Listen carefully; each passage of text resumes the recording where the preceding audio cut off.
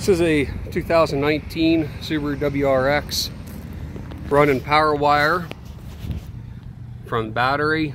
Just going to tuck my fuses in here.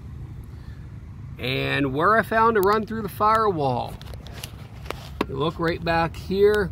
Looks like the master cylinder right there. And just above that there is a grommet right back behind these lines.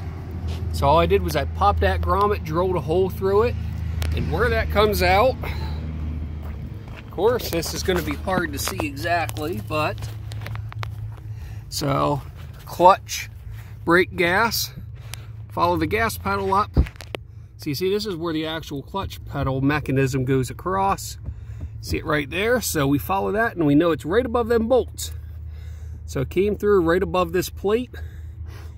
Can't really see it, but where that large circle is right there, right about above there is where the wires come out and able to run them. So just have to get them up above everything, make sure they're securely fastened, and we're good to go.